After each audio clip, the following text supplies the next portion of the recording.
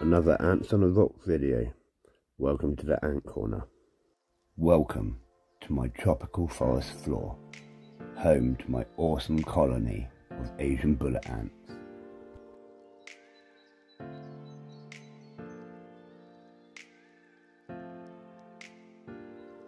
These awesome ants act as lone hunters as they stalk through the undergrowth looking for their prey. With one of the most painful stings of any insect, they quickly dispatch any prey they come upon.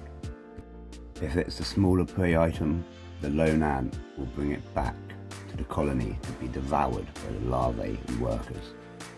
If the kill is a larger prize, they will go and get the other workers to come and help them bring it back, often spending time to bury their prize before they go to get the other workers. This is to stop any other insects or birds finding their kill and making off with it.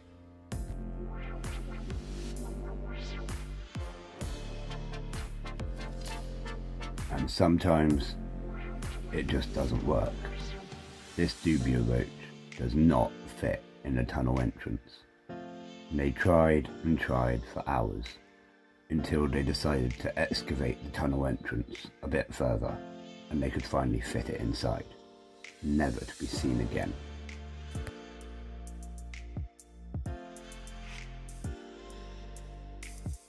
I bought this colony from the ant lady, and I highly recommend that you follow the link in the description below to her website and check it out, as she has all sorts of awesome ant species and lots of other stuff as well. She comes highly recommended on my list of ant suppliers. She always goes above and beyond the call of duty when it comes to customer service, and she's actually a really lovely person to talk to as well, and very helpful and knowledgeable. So if you're into ants, make sure you check out her website.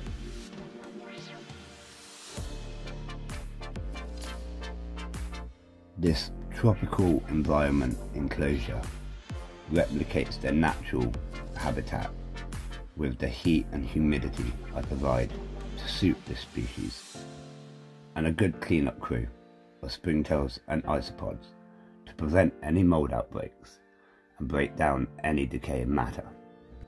They generally don't bother each other, but I have seen one of the Diacamma hunt and kill an isopod. This may have been a one-off, but it was still quite interesting to watch. This species of ant also really enjoys their sugars, willingly taking any sugar syrups that I put in and most fruits, so they're quite an easy species to feed really. Although they do have an extremely painful sting, they are a great species of ant to keep.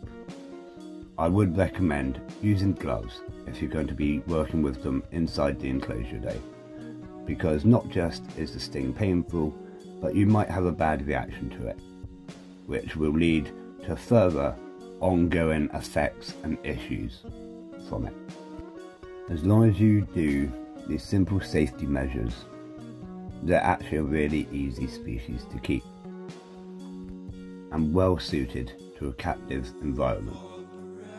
Colonies do not tend to grow very large, with only a few hundred workers tending to be the maximum amount, unlike some colonies which will reach the tens or even hundreds of thousands of workers.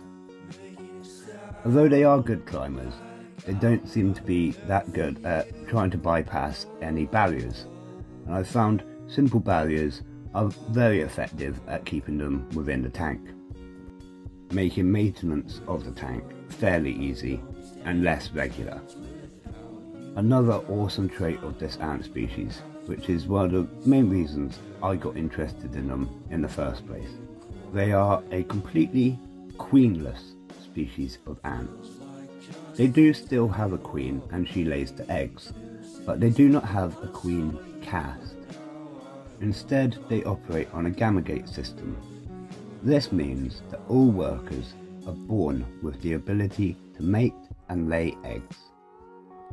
These workers will battle with each other over days or even weeks, using their antennae to beat each other's bodies, until one dominant worker emerges victorious over the rest.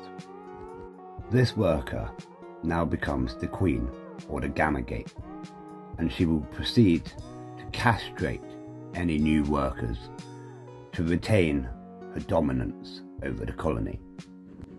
She will mate with several males, storing the sperm for her entire lifetime to produce many batches of eggs. And when she dies, all the new workers emerging will still be fertile, and the battles will start again.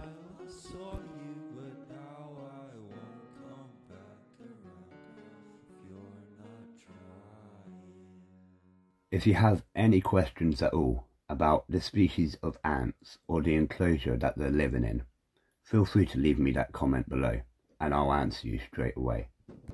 And if you haven't already done so, feel free to press that subscribe button and even the like button as well if you want. Every subscription makes a massive difference to my channel. It's been growing really well and I want to try and keep the momentum up and increase the quality of my videos for you, the viewers. So I'm always open to suggestions and help. Whatever it takes to bring you some cool videos and good content filled with information. And that's it for this video. I've really enjoyed making this one for you, and I hope you've learnt something. And as always, see you again, ant fans.